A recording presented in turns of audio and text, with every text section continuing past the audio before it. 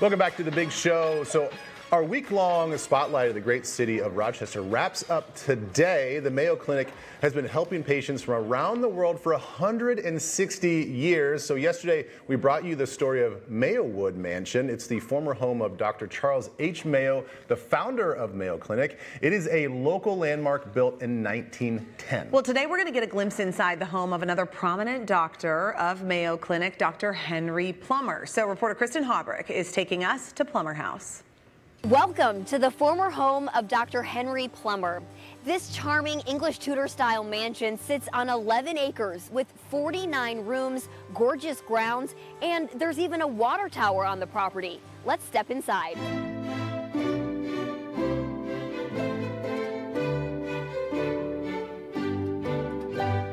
So, Les, you are the caretaker here at the Plummer House. Correct. And I'd love to start first by getting to know more about who Dr. Henry Plummer was. I understand he was a man of many talents. Right.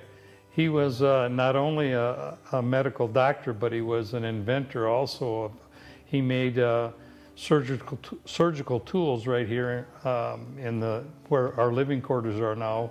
Wow. As I said, one of the things he was concerned about was that some of the tools were too big for child surgery, and so he made some tools that would fit young children and things like that. By hand? By hand. Started out, he was a young doctor in Spring Valley, and the story is that the Mayos went down to help with somebody that lived down in Spring Valley, Minnesota, and Henry's father was a doctor. He wasn't there, so Henry took care of this patient, and they talked after they left, and the Mayo brothers got back, and they discussed, and they said, we need to get this young man on our staff. We need him here. I understand that he was pretty involved in some of the plans of the constructing of the house, and he wanted to implement certain things that were ahead of the time. Right. What are some of those examples? Well, Ellerby was the architect, and he and Mr. Ellerby had become good friends.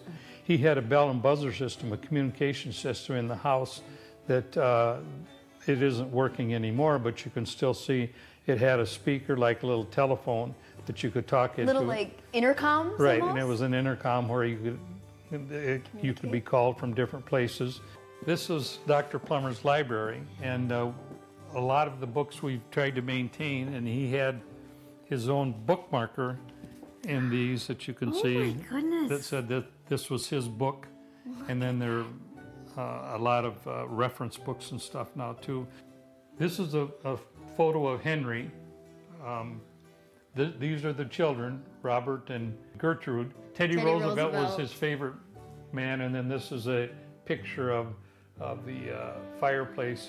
Was this a favorite room? Oh, this was their favorite room. I've been told that they just love to be down here, both reading or chatting or things like that. What are all of these gadgets that we see here on the side of the library? Well, these are lights that would light up the flowers and the stuff that goes all the way down to the tower, and they could control all of that from here. They used to have, I understand, lights that would be in the grass on the way down there, and we don't use them anymore, but they were used for many years. What an innovator! This is genius. These are still original nameplates of people of things when the family was here. This is Henry Plummer's painting, and there are people led by my wife who tell others that if you go up the steps, that his eyes will follow you up the steps as you go. When you go up to the bedrooms, they're not huge bedrooms, they're just medium size, and then to have a ballroom, it's just amazing. Hey, this is the